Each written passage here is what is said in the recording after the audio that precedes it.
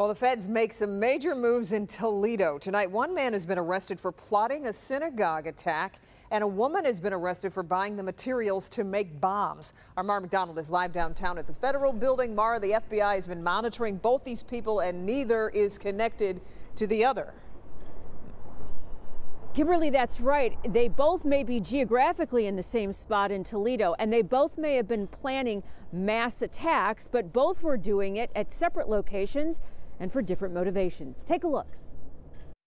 Damon Joseph is only 21 years old, but had been spending his time plotting a synagogue attack in Toledo. He claims to have been radicalized by ISIS and told investigators the synagogue attack in Pittsburgh motivated him. He selected firearms that he handpicked because he believed that they would deliver the maximum amount of damage and destruction.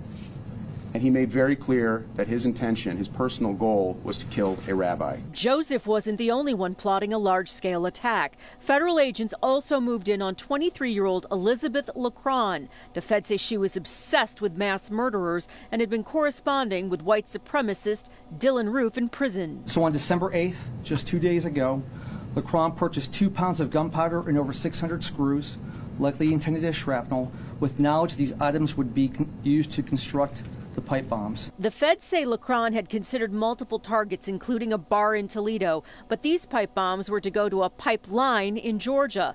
The FBI arrested her at her Toledo home. Former FBI special agent in charge of Detroit's field office, Andy Arena, says 2 large-scale attack plots so soon after Pittsburgh is not all that surprising. Yeah, I think when you have an event like what we saw in Pittsburgh, it churns the water and it gets things moving and it gets people thinking.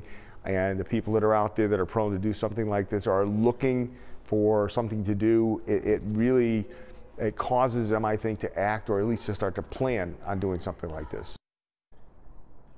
Back here live, federal agents had been monitoring both because of their online activity, and both had made contact with undercover federal agents in an attempt to buy, in Joseph's case, arms, and in Lacron's case, gunpowder.